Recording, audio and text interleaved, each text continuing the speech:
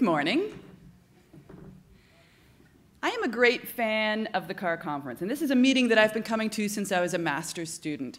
And one of the reasons that I'm such a great fan of this meeting is because of its unique capacity to bridge. And I'm talking about bridging scholars across disciplines. I'm talking about bridging the world of research with activism, and thank you to Richard Elliott for the compelling reminder about this in the opening remarks. I'm talking about bridging people who work within the academy with those of you who work in the real world. I'm talking about CAHR's ability to geographically bridge MTV with the rock. And I want to thank Renee Mashing for introducing me to the acronym MTV this week. It stands for Montreal, Toronto, Vancouver, where many of us do this work, and CAHR has the ability to take us out of those major centers and engage with those of us who work in all of the other important parts of this country.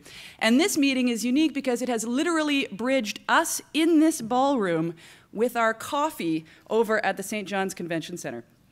So, it is my great pleasure to now introduce you to Dr. Virginia Bond, who is herself a highly accomplished bridger.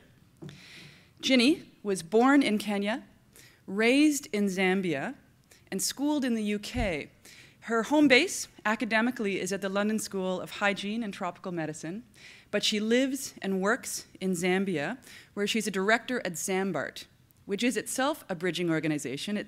It does a research shop that does research on TB and HIV, and also bridges the London School with the University of Zambia. In addition to bridging hemispheres, and British and Zambian worldviews, Ginny's work at Zambart has largely been in the context of large-scale clinical trials. And yet her training is as a social anthropologist. So she is a social scientist nested in the world of public health trials.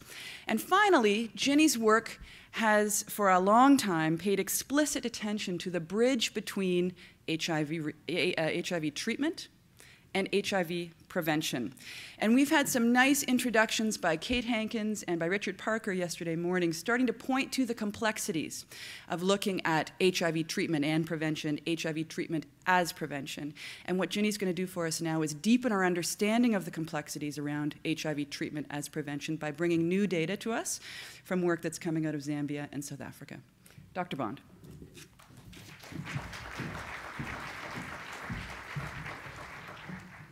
Thank you very much. I'm delighted to be here. My maternal grandfather's Canadian, so it's very exciting to come back to some of my roots. Firstly, I'd just like to acknowledge the teams that I work with in South Africa within the Desmond Tutu TB Centre at the University of Stellenbosch and at Zambart, as well as the Sepo II team that's actually led by Stephanie Nixon, and also acknowledge the presence of Patty Solomon, another colleague on the team.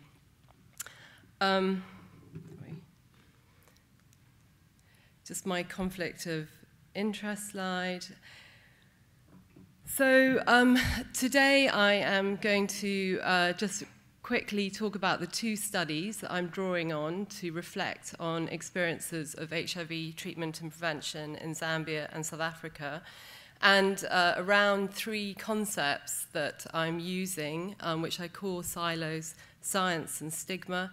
And I use those concepts to discuss the findings and then to draw some key conclusions about treatment as prevention as a concept. So the two studies that I'm drawing on, one was a rapid qualitative research study which preceded a community randomized trial. The other is a qualitative longitudinal study of people living with HIV in Zambia. Just to say a little bit about the trial that this, the sort of rapid research was related to. This trial is an HPTN 071 trial, which most of us call PopART. It aims to assess the impact of a universal test and treat approach on HIV infection in Zambia and South Africa. So the intervention involves lay health workers going door to door in 21 communities, encouraging HIV testing and facilitating linkage to HIV services, as well as promoting condoms, medical male circumcision, and the treatment of STIs. An early initiation of ART is encouraged in one arm of the trial, so that's in 7 site communities. So these 21 communities, 12 of them are in South Africa, in Zambia, scattered across 6 districts, and 9 are in South Africa and Western Cape, located in the Cape Metropole and the Winelands. These are all urban communities with population sizes that vary from 160,000 in Zambia for the larger sites to 15,000, and in South Africa from 66,000 to 18,000. So preceding the implementation of this trial, we conducted rapid qualitative research using a broad brush survey approach that I've been involved in developing and used in other trials. And the point of this research was to document the HIV landscape in all these communities. And we were going to use these findings both to inform the trial, to interpret the trial, and to develop future social science inquiry. So fieldwork was conducted for 12 days in each of these site communities. And we used a sort of mix of methods, observations, discussions, key informant interviews with a variety of groups. And today, I'm sort of drawing on a rapid analysis of all this data, but more particularly on a finer analysis that I did myself on the research we specifically did with people living with HIV, with what I call health HIV specialists, which weren't necessarily biomedically trained and involved a range of people that were in a position to be better informed about HIV in these communities, and with local health committees. And this just shows you the range of observation that we did in different places, both in the clinic and in the community. So there's the Sepo II trial, Sepo II study, is interviewing 35 people living with HIV and on treatment, and it's drawing on WHO's classification of functioning disability and health, as well as the episodic disability framework. And the analysis that I'm doing today is based on analyzing the first round of interviews with this group of people living with HIV. So it involves 18 women and 17 men, and the average time on treatment is about 6 years. So the pictures behind the analytical frame that I'm using are all from the communities in Zambia and South Africa. So I use the concept silos to discuss HIV treatment and prevention in Zambia and South Africa and how they're experienced. And the reason I'm using the term silos is because the concept rose out of realizing that treatment and prevention were not on the whole linked to each other, but experienced as quite differently and each in their own silos. And I draw on Margaret Lock's concept of local biologies just to emphasize that biology is both material and social and very much shaped by local context. The concept science is both to emphasize the kind of biomedical thrust behind treatment as prevention, but also to flag the existence of alternative paradigms. And in medical anthropology, we talk about synchronism, which is both a kind of indicating how plural health systems are. And when people are trying to manage sickness, they often move between different systems in their quest to get well. Finally, stigma. I think it's really important that we document the impact of treatment on stigma, but also begin to understand the early impact of treatment as prevention on stigma, and particularly with that strong focus on the responsibility of people living with HIV to prevent transmission. I think this is a sort of widening concern, as Nguyen's comment here reveals. So, as Janet Seeley points out, we need to understand responses to HIV within the other things that are happening, what she refers to as the broader canvas. And if the human body is complex, so are the social realities of these communities. So what we did in order to compare these communities' features, we used a conceptual framework which revolves around the 4 meta-indicators presented here. And just to show the kind of mix of informal and planned housing, this is from Zambia, and then the next one is from South Africa, that exist and coexist in these communities. And also that to highlight that there's different livelihood activities in the communities.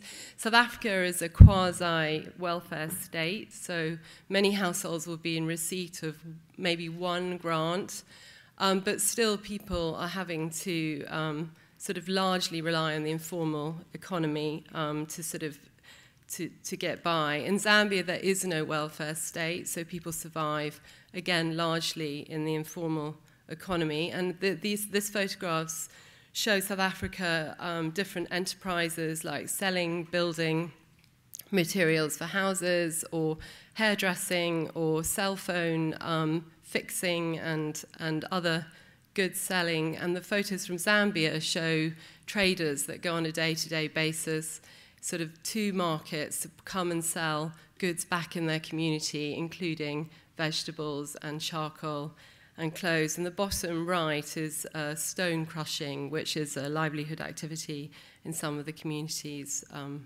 where the trial is. So it was often hard to get participants to highlight the more positive features of their community, and community action that we heard about from Richard Parker and others at this conference was very highly valued, but some communities are more fragmented than others, and often these fragmentation is along sort of political and racial divisions, particularly in South Africa.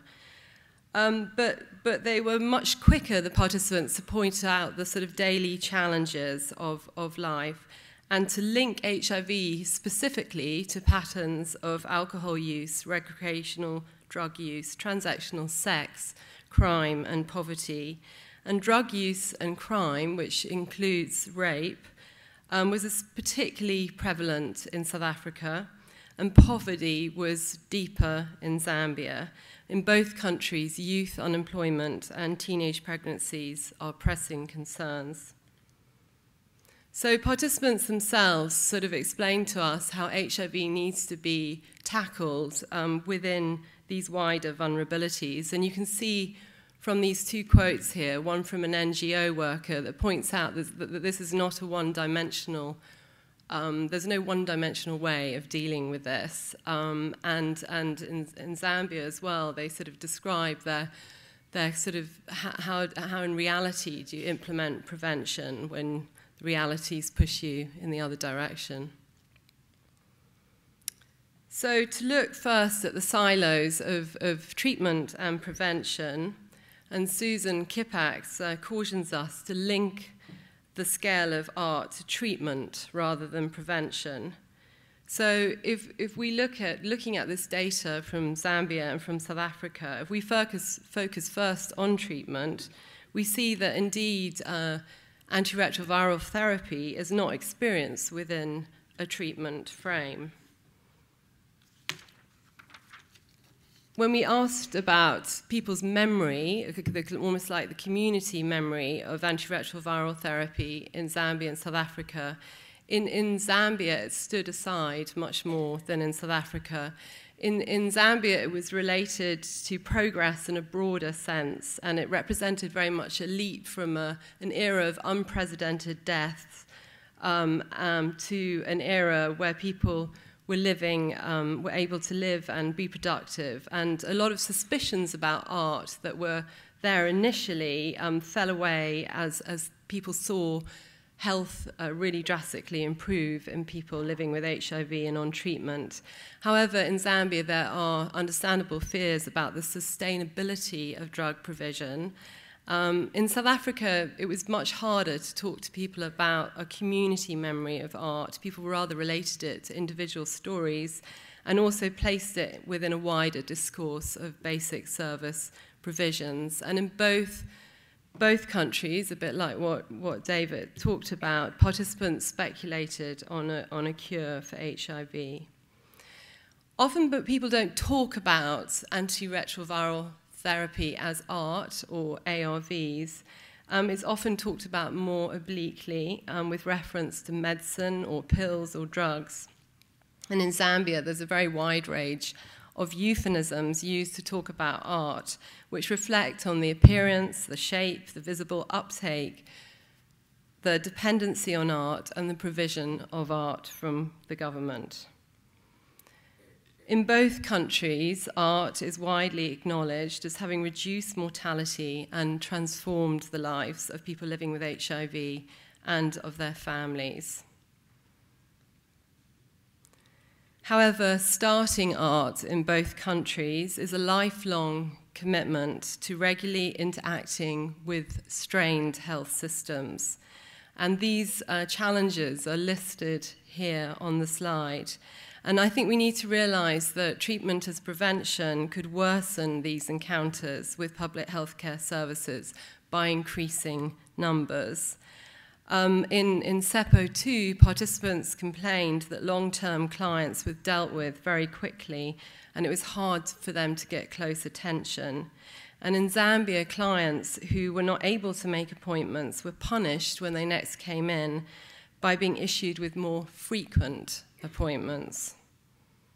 And this account from a person living with HIV in South Africa reflects, I think, how counselling, disclosure, and consent procedures are imposed on people living with HIV and add steps and time to the whole interaction. It also reflects the shortage of staff in art clinics, which was characteristic of both countries. So treatment inevitably involves side effects, and in Sepo II, participants distinguish between more short-term side effects related to the start of treatment and more long-term side effects. Bodily changes were mostly experienced as undesirable because it signified that you had HIV and that you were on treatment. And I think the guilt about missing a dose is evidence in a pattern of people living with HIV attributing side effects sometimes to having skipped a dose. And I think this reflects a very strong adherence discourse, particularly in Zambia, that emphasizes the responsibility of people living with HIV to take their medication. Most participants highlighted that both alcohol and drug use undermined art uptake and adherence. But in South Africa, there was much more tolerance of taking alcohol with medication, and in Zambia, this was very strongly condemned. And in some instances, health staff would actually send people living with HIV who they thought was drunk home without any medication. In both countries, there is a strong belief, which is very much reinforced by health staff and by families and by food insecurity itself, that art should be accompanied by a nutritious diet and taken with food. In South Africa, there is a disability grant that some people living with HIV can access, and there are also sometimes various food schemes that help buffer hunger to a degree. But in Zambia, there is currently no food aid given to people living with HIV, despite food aid schemes in the past having proven to have a positive impact on treatment uptake and adherence. People living with HIV in both countries emphasize their awareness of treatment being a lifelong commitment and how this made the decision to start treatment even harder. Another issue related to treatment in South Africa was the risk of actually being mugged for your ARVs on the way back from collecting them. So we heard about this in 2 wineland sites, and they weren't able to replenish the stolen ARVs. The system wouldn't give them any more. And finally, but not leastly, it was apparent that women living with HIV faced additional challenges. It was harder to disclose their HIV status to partners, and that made both accessing and taking ARVs more difficult. There was also considerable pressure on pregnant women living with HIV in Zambia to bring their partners to the clinic to test for HIV. Indeed, many of the clinics considered this mandatory and penalized pregnant women who didn't comply. And there's limited evidence that this is putting women who think they may have HIV or who know they have HIV off attending antenatal care, or that women would bring fake husbands in or purchase counterfeit health cards for themselves and their children. So we look now at prevention and how this is experienced. Kallichman put a very comprehensive overview of what he calls the TASP revolution, which advocates a broader approach to TASP, and I think that's what I've heard again and again at this conference. We used a concept, a sort of particular methodology called concept mapping to unravel local understanding of HIV prevention with both what we call HIV specialists and with different age and gender community groups. So we used this method. What we saw is that treatment is very rarely listed under HIV prevention. And if it was listed as taking ARVs or in some other form, it came under PMTC. So some participants felt that prevention was necessary because there wasn't a cure. But the most readily identified prevention strategies was abstinence, behavior change, and condoms, which is referred to as ABC. And the quote is quite an unusual example of one respondent who made the link between treatment and prevention and said, why don't we just add a D to ABC? So prevention was often recognized as a combination of options, and people saw that the earlier focus on changing and curbing sexual behavior, which was so heavily emphasized in the early 1990s in both countries, was now widely perceived as having ebbed. So this lists the prevention options that emerged through this methodology in both countries. And what we can see here is that education and testing for HIV emerge as key prevention strategies, with a strong emphasis on staying HIV negative. Sometimes these messages seem to go awry, as the example of stay HIV negative, stay HIV positive. In South Africa, there's no medical male circumcision listed. And you can see that in Zambia, there was a much bigger pot of prevention options, but also a more moral tone to the prevention options. And in Zambia, both counselling and more casual transmission routes were often listed, as well as more traditional prevention methods like stopping sexual cleansing, which is a practice of having sex with a widow after the husband's died. And taking ARVs, again, just to emphasize, was always linked to PMCT. In Zambia, participants were more optimistic about HIV prevention than in South Africa. So in South Africa, although they recognized the biomedical effectiveness of some methods, they explained how impractical these were in their context and sometimes in their own culture. In both countries, condom use was regarded as the most practical prevention option at hand if used often, they said, correctly and consistently. And male condoms were available, although not plentiful. Female condoms were not either well-stocked or popular. And in fact, in many of the Zambian sites, women were making bracelets out of female condoms. Male condoms use is, however, challenged by use in marriage, where it's a strong symbol of mistrust, which can result in violence against women, concerns about poor storage and quality, about side effects of lubricants, the challenges of using condom use after drinking, and the desire for live, what they call live or skin-to-skin penetrative sex. Medical male circumcision was much more acceptable in Zambia than in South Africa. In Zambia, the promotion of medical male circumcision has linked it quite cleverly, in a sense, to prevention of cervical cancer in women, as well as reduced risk of HIV transmission. And with the exception of older men who saw it as being appropriate only for certain tribal ethnic groups, and not appropriate for them because they were older, most people, including women, were very open to medical male circumcision and relatively well informed.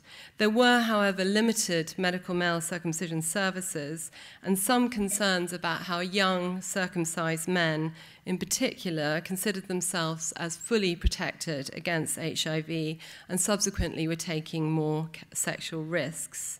And I think the final comment about maybe from two men's groups about are we going to have anything to cut women is a reflection both of male hegemony and how prevention tools are often subsumed by power relations in that context.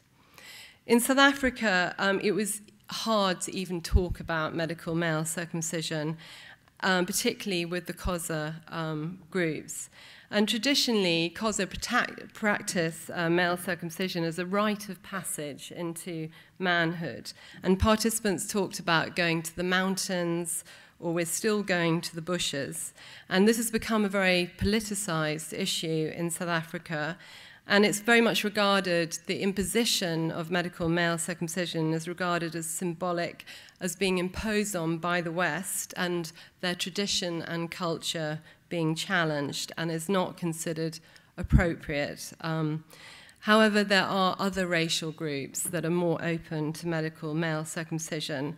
Information amongst participants was very scant, and I think this cartoon portrays very nicely, with a lot of humor, the tension between the different male circumcision efforts.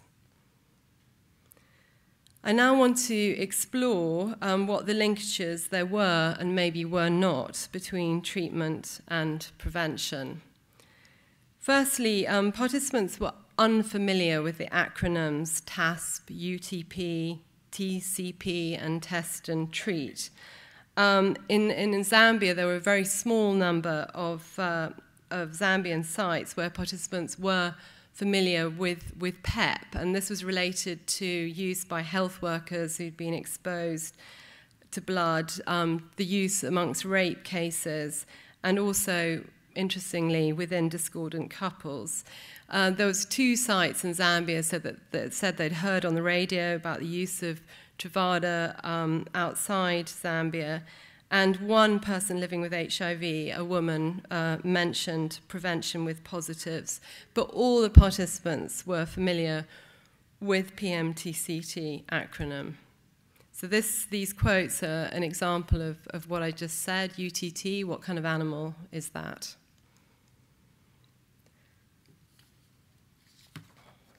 So on the whole, or very widely actually, participants were very widely supportive of encouraging everyone to test for HIV, and most were open to early initiation of ART. In Zambia, PMTCT was acknowledged as having reduced infant mortality and strongly advocated. In South Africa, participants pointed out that PMTCT had not stopped the mother getting infected since she was already infected, and it was therefore regarded as a more secondary prevention strategy. Also, some felt that even if the child was protected from HIV at birth, they would grow up to face the same risks as the mother and subsequently become infected with HIV. Interestingly, the Sepo II participants only discussed prevention in relation to PMTC. And recounting in the next slide, it shows you how they recount the value of PMTCT, but also record the loss of children prior to accessing PMTCT.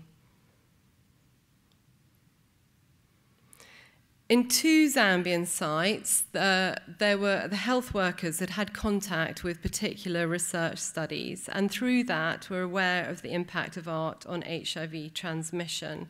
And then there was one older women's group in a South African site that was also aware of reduced viral load once people living with HIV were taking pills. However, there was some concern that this could lead to people living with HIV stopping treatment, and the one group of health workers in Zambia advocated that it was wise to first observe and do research in this area before making it a more national strategy.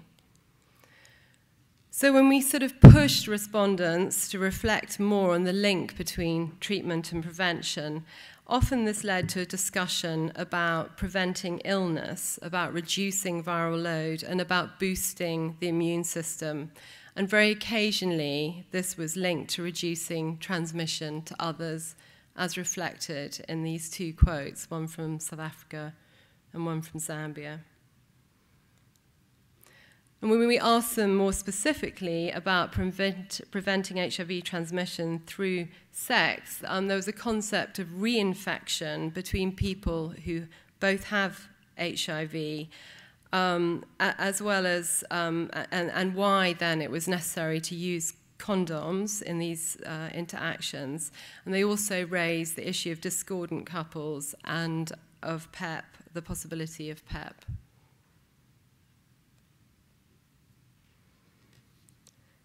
And then one point that came out quite often was that when you link treatment to prevention, it seems to be at odds with behavior change messages which have been drummed into these populations for so long. And it was almost like people found it hard to break away from the need for sexual behavior change. And then they quickly sort of slipped into a more moralizing discourse around behavior change that was needed to accompany treatment. In both countries, and particularly in Zambia, there was a very strong focus on casual transmission of HIV, and this seems to be an attempt to disassociate the link between being infected with HIV and improper sex, as was reflected in the quote here. I mean, I think the focus on casual transmission is also a reflection of the environment, of poor sanitation and lack of control over a pretty crummy environment in some situations. So to move on to the concept of science, so despite the caution about treatment as prevention at population level, given both the sort of strained or weak health systems and also the over-optimistic modelling that led to the concept, it's often presented more as a truth claim. There's also a risk of slippage, of tipping the scales from treatment to prevention, or indeed prevention to treatment.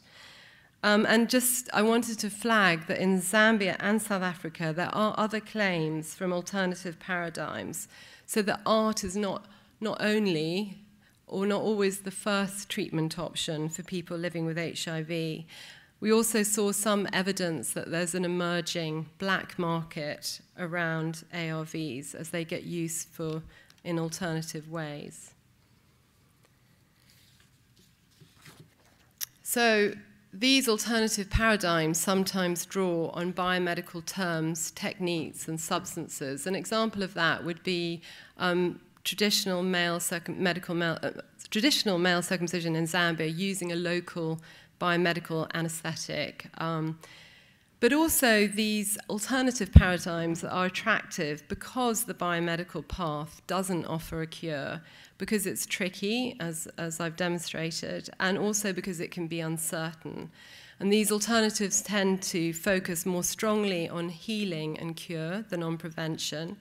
And they're very suppressed in Zambia and South Africa by the biomedical rhetoric, and are often both hard to see and hard to talk about.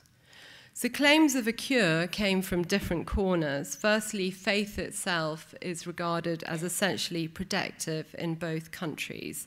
In other words, by adhering to what the Bible tells you, then your HIV risk is immediately very low.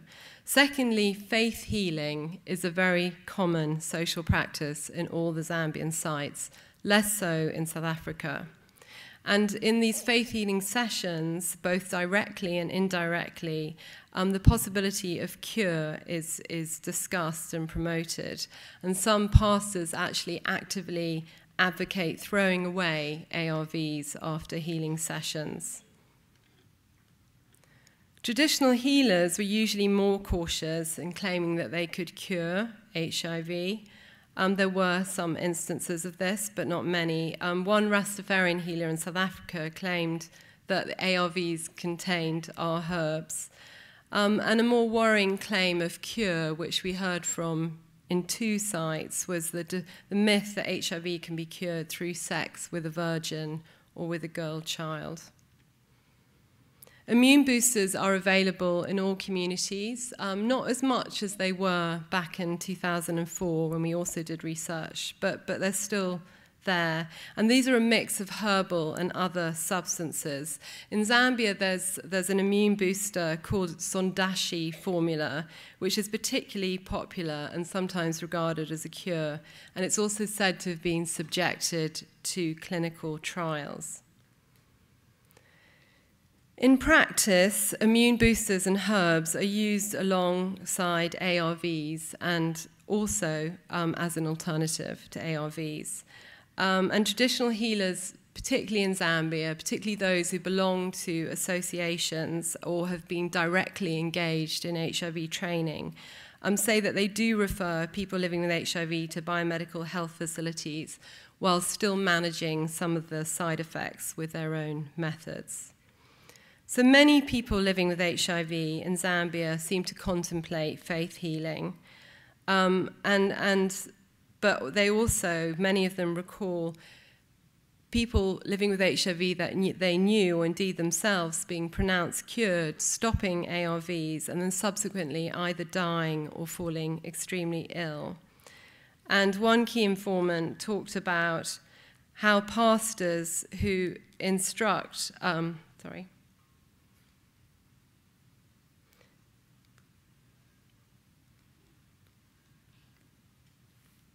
Sorry, I've lost a slide here.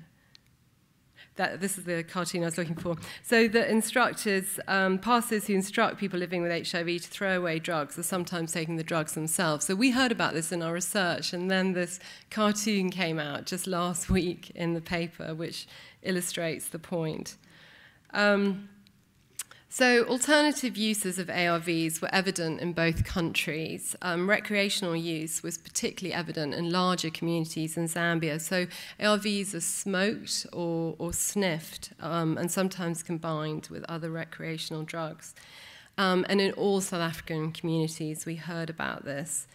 In Zambia, we also heard about ARVs being fed to chickens to make them big.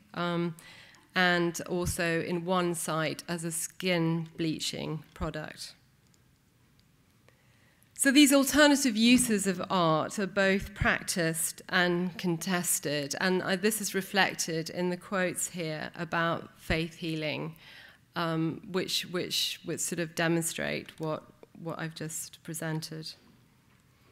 So finally, if we look at stigma, it appears that the concept of art as prevention acts as a catalyst to highlighting the association between having HIV and irresponsible or improper behavior.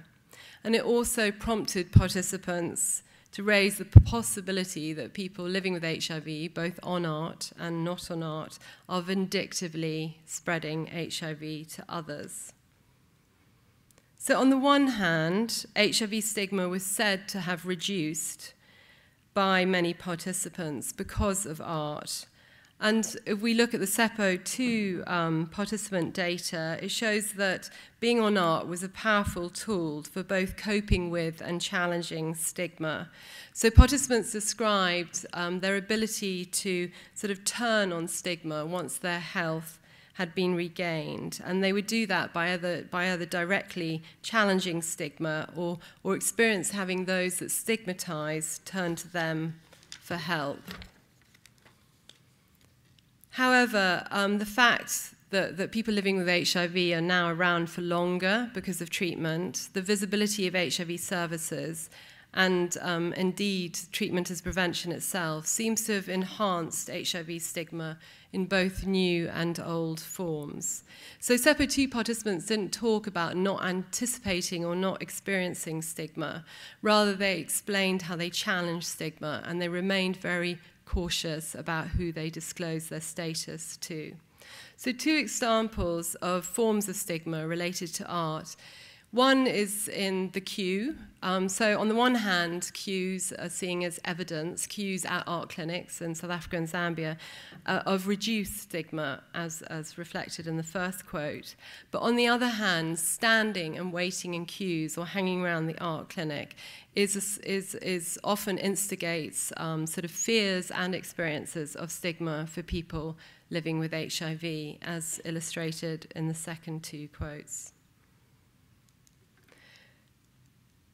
And in addition, treatment as prevention appears to have increased the moral tone and authority around both treatment and prevention, with the onus being on people living with HIV to do the right thing and to contain the transmission of the virus, and often giving the others the right to tell people living with HIV how to live. And so there is a real risk that treatment as prevention itself could and is creating stigma and redrawing that boundary between us and them that we've worked so hard to pull down. So, in conclusion, the evidence from this research in Zambia and South Africa suggests that in the process of pushing treatment as prevention as a strategy that could turn the tide at population level, is that the realities or silos are not one-dimensional, as one participant put it. It's not just about taking a pill for life. It's rather about taking a pill or pills alongside many other realities and challenges. It also appears that in reality, treatment and prevention are not experienced as being closely linked, with the exception of PMTCT. And in our attempt to link them within this concept, treatment as prevention, we run some risks of slippage in our focus on both. So I've highlighted under science the risk of biomedical ideology and of overlooking alternative practices, and under stigma, the risk of driving stigma by putting the onus on the responsibility of people living with HIV to stop the transmission of HIV through proper behavior. So I would suggest that if TASP doesn't fit context and doesn't fit experience, then let's rethink. So it's time to consider stopping to promote concepts through new acronyms. We should work rather on providing people with detailed information. I mean, I'm fascinated by the amount of information here about side effects of treatment for people living with HIV. I've never, ever seen that information in Zambia available to people living with HIV. So that's the kind of detailed information that people need. I think we could also think about working within existing acronyms, as one research participant suggested, ABCD.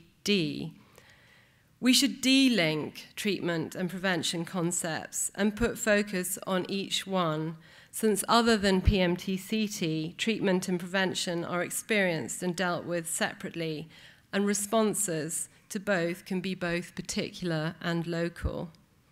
And finally, we should be careful of the risks of slippage away from treatment to prevention, since we might lose sight of the struggle with suffering in a broader sense, of the existence of alternatives, and critically heap the focus and blame on people living with HIV as well as on other vulnerable groups, falling back into the us and them scenario.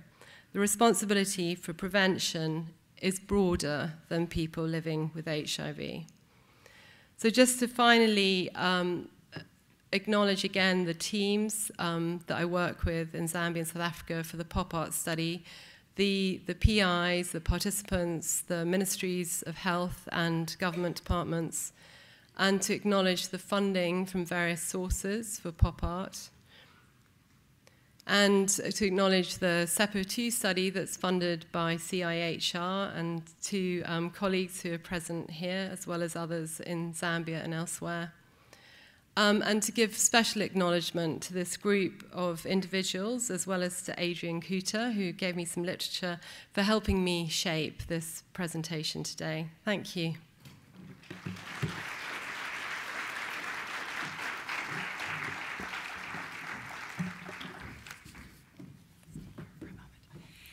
In 1 minute, I invite you to bridge yourself over to the coffee break that's going to happen at the exhibition hall at the Convention Center.